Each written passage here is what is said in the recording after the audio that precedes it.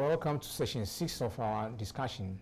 In session 6, we are going to discuss information creation, distribution, and management. That is how information is created, how it is distributed, and how it is managed. And so we'll be discussing another aspect of the information cycle and who are involved in the cycle. At the end of the session, I expect that you'll be able to identify institutions that process and provide information services, that you will have learned about the information professionals and their training, and then you will know about the different levels of associations that exist within the library and information science profession. And the outline that we are looking at is, for topic 1, we'll look at information infrastructure institutions.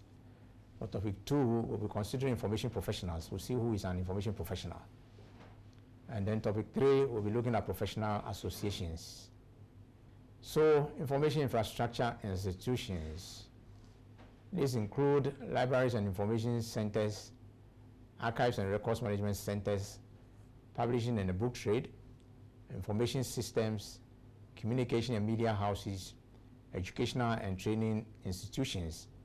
Then we have museums. Now, libraries and information centers, these are places that are described as repositories of knowledge. And therefore, you can walk into a library and have access to the information material that you want. You can walk into a library also and have access to the internet in order to be able to search for information that you need.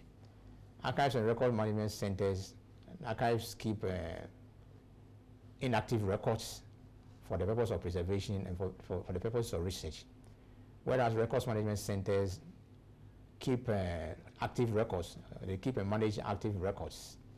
Then we are publishing and the book trade. Here we are talking about the publishing industry, where authors who create books send their manuscripts to, and they get published, and then they are sold out and distributed to those who need them.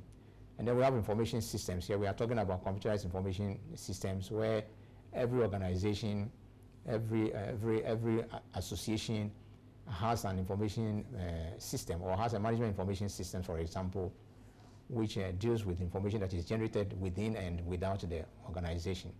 Then we have communication and media houses, where we are talking about newspapers, we are talking about newspapers, whether electronic or print-based. We are also talking about television stations and the likes. Then we have education and training institutions. These are places where information professionals are trained or educated. And then we have museums where artifacts are kept for the purposes of research and for the purposes of viewing. Then our topic 2 deals with the information professionals. So we'll be looking at who the information professionals are. And so the question that we pose, who is an information professional? We are told that any person who is first and foremost concerned with the user of information, and secondly with the handling of information, is a professional. And so if you are first and foremost concerned with people who use information or people who need information, and then you are secondly concerned with the handling of information, then you are an information professional. But that is simply put, you will need to acquire certain qualities or qualifications before you will be able to achieve these characteristics or these attitudes of being concerned with the user of information and being concerned with the handling of information. Now, another definition of the information professional is that those persons who are essentially intermediaries between information sources and information systems and information users. In other words, people who act as intermediaries or the link between information and people who use information. Okay.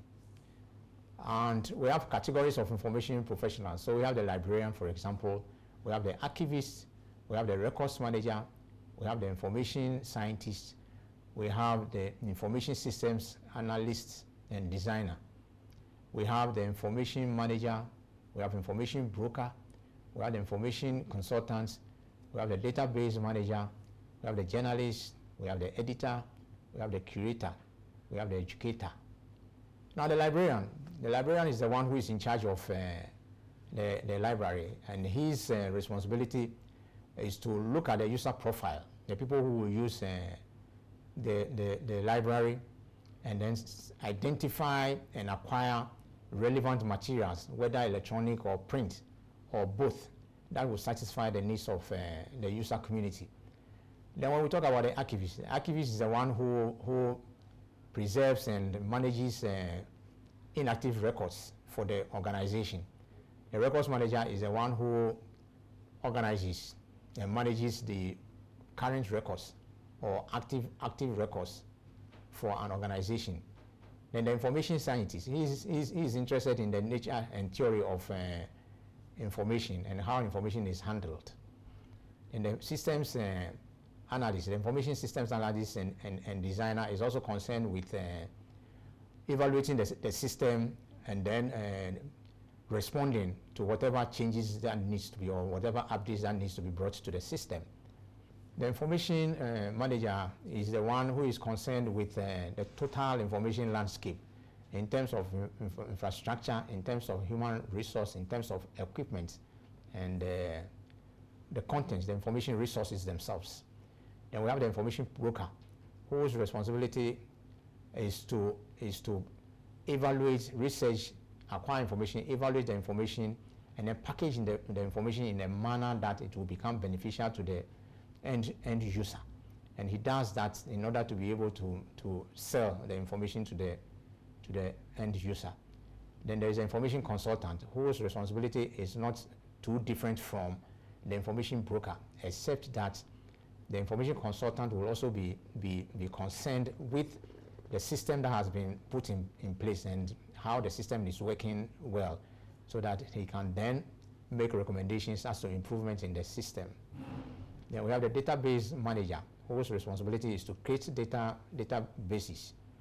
Then we have the journalist who goes around sourcing for information in order to put them in the public domain to inform people about what is going on in the society. Then we have the editor. The editor is the one who puts value on the information that, for example, the journalist will come up with. So you realize that unless it is a live broadcast, whatever information is gathered by journalists goes to the editor, who decides how to present the information to the general public. Then we have the curator, who is the one who is in charge of the museums and therefore takes care of the artifacts and manages them for the purposes for which the museum has been set up. Then we have the educator, who is in the mode of what I'm doing now, educating and training information people. Then we have topic 3. Our topic 3 deals with professional associations. So we will ask, what is a profession? A profession is described as a body of theoretical and specialized knowledge, or a body that has a theoretical and specialized knowledge.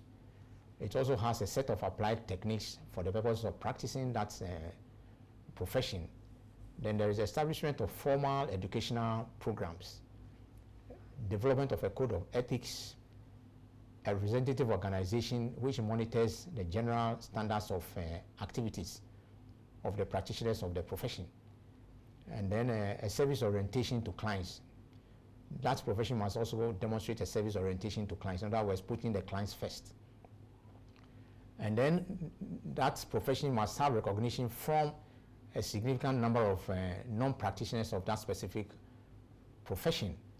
In that sense, then, information or librarianship is a profession. So also is accounting, so also is teaching. These are all professions, because all of them have theoretical and specialized knowledge.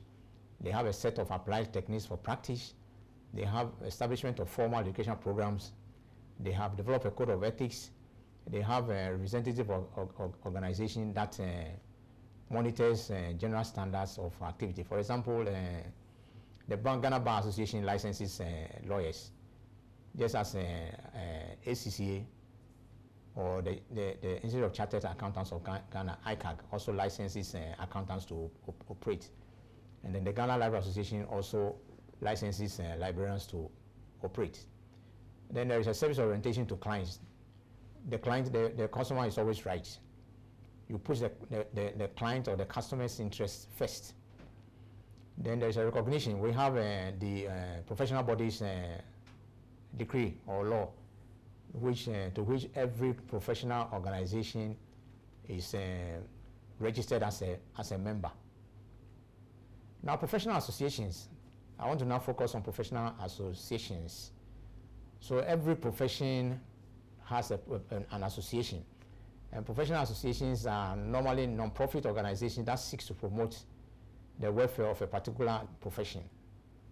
And so the interests of the individual that are engaged in the profession are taken into consideration, as well as the general interests of the general public. And so examples of professional associations include the Ghana Bar Association, as I mentioned earlier on, for lawyers. We have the Ghana Medical and Dental Council for doctors and dentists. We have the Ghana Registered Nurses Association for nurses. We have the Ghana National Association of Teachers for, that is NAT, for basic school teachers. And then we have National Association of Graduate Teachers, that's NAGRAT, for high school. We have the Ghana Library Association for library and information personnel. We have the Ghana Journalists Association for journalists. So there are several others that exist in the country. Now, in terms of professional associations, sometimes we can have national associations, we can have regional associations, and we can have international associations. Usually, you will have national associations affiliated to regional associations, and then the regional associations are also affiliated to international associations. So, for example, national associations, American Library Association, for example, we have the Library Association of the UK, and we have the Ghana Library Association of Ghana. In terms of regional associations, we have the West Africa Library Association, we have the Commonwealth Library Association with the acronym COMLA. And then in terms of international association, we have IFLA, which is the acronym for International Federation of Library Associations and Institutions. Now, this is an international body that maps out the standards of practice for all library and information professionals in the world. And national associations are all affiliated to that association. Then we have UNESCO, that is United Nations Educational, Scientific and Cultural Organization, which also promotes library and information developments in the several countries of the world, particularly in the developing countries. These are references that will also help you in getting more information about profession and professional association. As you proceed in your levels, you will come across more of these. For example, in level 200, you'll be reading about information management. You'll read a course, information management, which will take you more into the various professions that are there, or careers that are there in the information profession. Thank you for watching.